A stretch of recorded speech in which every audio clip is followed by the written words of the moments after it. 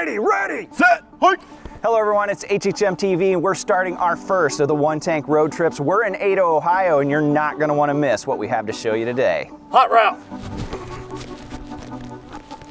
Let's go!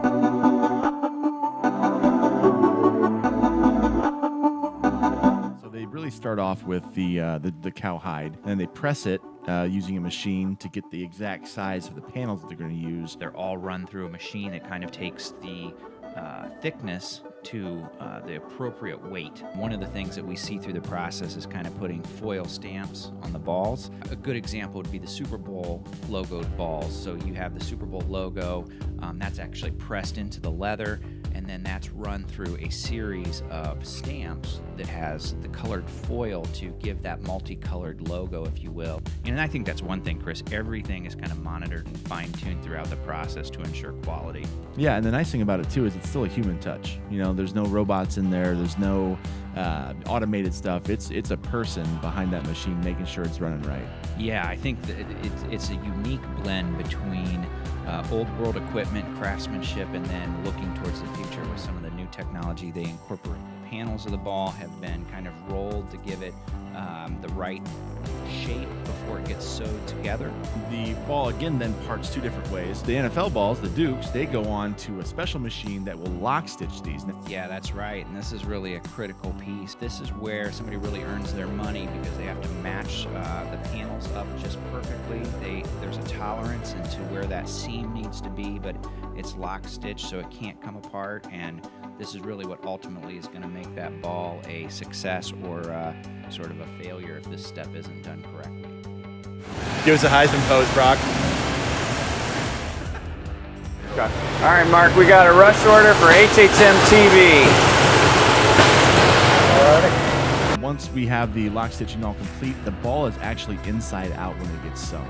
So then it goes on to the turning table where the worker there, his name is Mark, it goes into a steamer to soften up the leather a little bit, make it more pliable.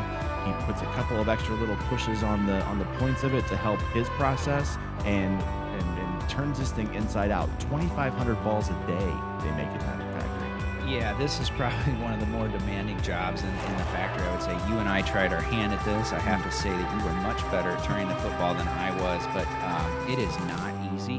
Once we have the ball turned, and then we'll go to the speed lacing station. Now, the speed lacing process takes about 1.5 minutes to complete. It is impressive to see how quickly they are able to lace that and how tight those laces can be. Yeah, and I think it's worth noting as well, this is the point in time where the air bladder gets put in the ball.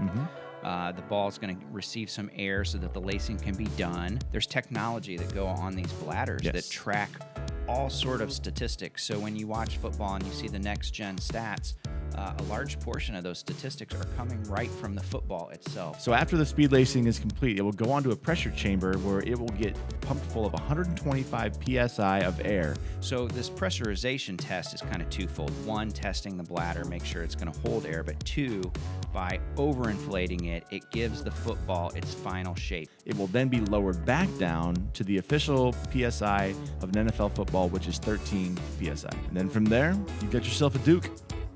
Got a Duke, Chris. This being our first One Tank road trip, Chris, we think it's a great place for anybody to come and just, if you're interested with how things are made, get a group of friends, get a school group, get a church group, whatever it might be.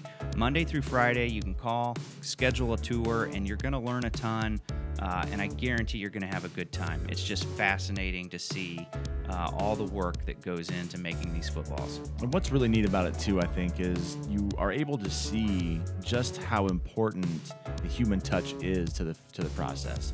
You know, Brock, I'm looking at these footballs here. Yeah, Chris. And I just feel like mine are smaller than yours, but then I realize it's just your hands. Basically, you know, you always know there's going to be somebody that's going to have to man that machine.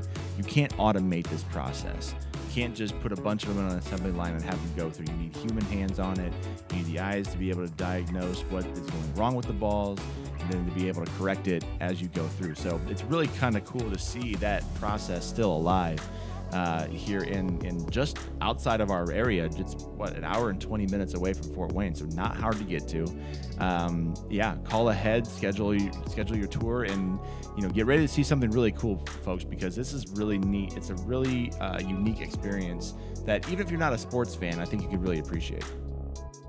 All right, folks, I hope you enjoyed our first one-take road trip here to the Wilson Football Factory in Ada, Ohio. Guys, awesome place, right? Phenomenal time. Yeah, I think if you're interested in how things are made, this is worth getting a group of folks. You can call on Monday through Friday, schedule a tour. It's not that far from your neck of the woods, and just fascinating, the technology behind all of it. Yeah, It's unbelievable how many steps there are into making a football. It's really a science. It really is. It really Yeah, is. about 22 steps to make one of these footballs. We have been blessed with getting the HHMtv logoed Super Bowl ball, so we want to thank the folks at Wilson for hooking us up on that front. And can't recommend this tour enough. If you're in the neighborhood, make the trip. It's well worth it.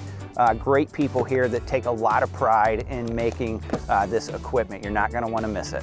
So that's going to do it for this episode of HHMtv. I'm Brock, he's Kyle, he's Chris. Fill up the tank and hit the road. And stay tuned for the next one tank road trip from HHMtv.